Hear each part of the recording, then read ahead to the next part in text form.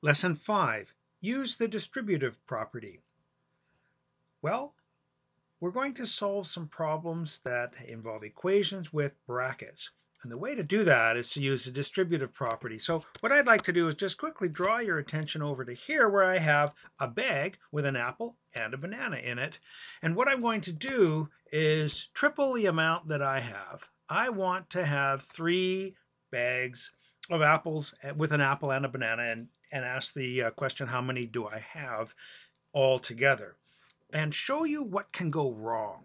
Now, I can represent this as 3 times my apple, which I'm just going to keep visual here for now, and a banana. The banana, my best banana I can draw at high speed. And this is how we symbolize it. This means times here, and we will use the distributive property to see how many there are. Now, I hope you can see that the answer is there's 3 apples and there's 3 bananas. And how fast can I draw that? There we go. Very quickly drawn banana. So what, you say? Well, look what I did wrong. I made the classic mistake. I forgot the 3. Oh, I was yakking away talking to you, and I forgot it altogether. Well, I mention it because it happens all the time. The answer is 3 bananas. It's as if I forgot to put 3 bananas because the 3 was further away from it in the bag. I don't know why, but it happens all the time. The distributive property is going to be used. Well, let's look at A here. I have to solve this equation, and I'm going to multiply A times, I'm going to multiply 3 times 4x, and then I'm going to multiply it by 2, just like I did with the apple and the banana. 3 times 4x is 12x. 3 used again times 2 is 6.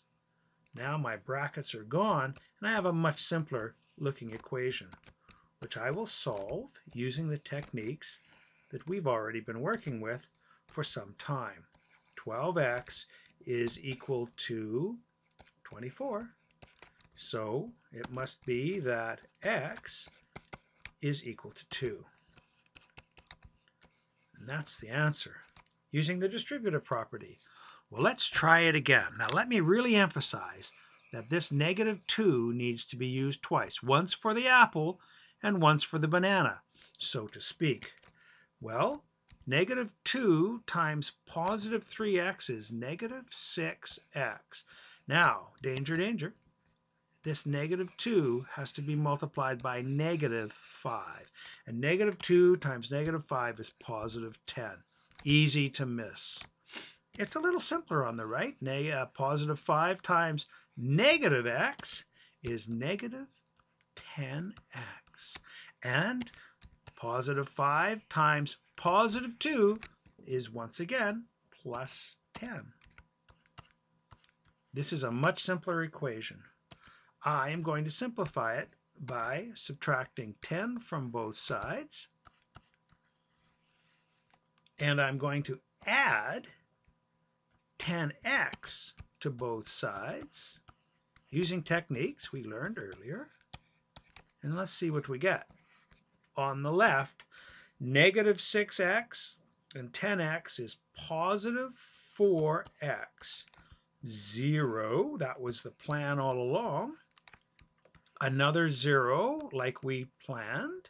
And positive 10 and -10 actually just works out to 0. 4 times a number is 0. What's the number? Well, the number is 0. X is equal to 0 in this case. I would like you to practice this a few times and see how it goes for you. Thanks very much.